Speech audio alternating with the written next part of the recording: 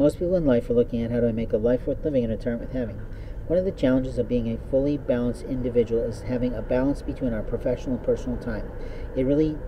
is essential that we do incredible time management, and every year up until recently, I would buy myself a time management tool that was actually a paper tool and a schedule book that would serve my life from 7 in the morning until basically 10 o'clock at night,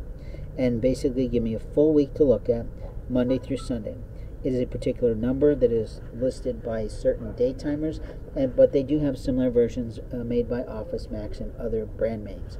The reality is I don't know if they still keep those because people are doing so much on their phone and so much on their computers and so much online, but I pray to God we don't lose those, because there are a lot of people that don't want to live their life on their phones and don't want to live their life in a way that people can take their information, hack their schedules, ruin their lives, interrupt their dates and understanding of timelines. And openly, sometimes people just want to make private notes without having them available to someone like that.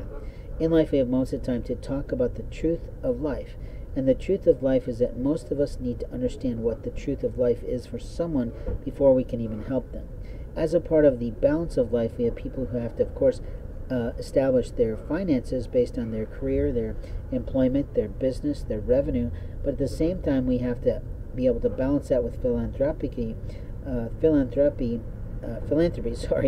philanthropic networks and positions and programs. In my work, I spend a lot of time during the quiet moments of the night and the mid-morning shift and the afternoon shift making scripting for my portfolio, of course, not for yours, that would be immoral and illegal, but at the same time for the promotion of my present life, not my past life and how I used to make a living,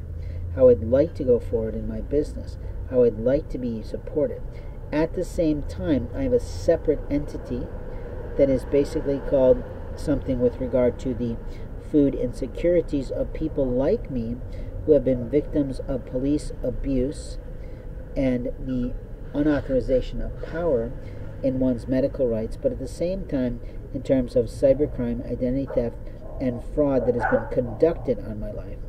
And those of us are sort of few and far between, but we can be harmed by those things for many, many years.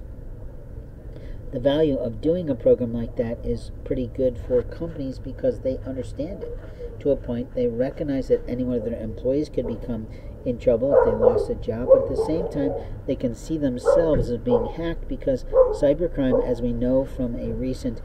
study, is something that is impacting 79% of businesses in the United Nations. And that is a problem, which also means that people can be impacted by like that.